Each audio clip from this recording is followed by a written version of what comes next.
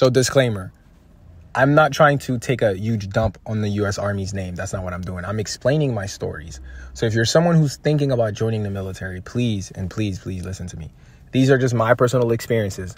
The whole Army as an organization does not abide by these things. These are just things that people do.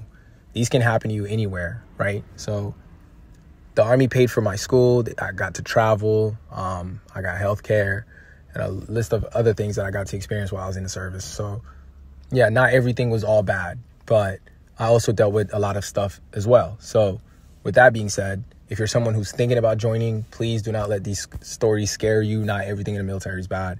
Pretty good organization as far as like benefits go, as far as like being able to take care of people. So the issues you're going to run with is other people. That's usually how it goes. You're going to run into people that just don't follow the rules and are going to go against what the military wants. And that's going to lead to certain experiences that you have. So yes, that's my disclaimer.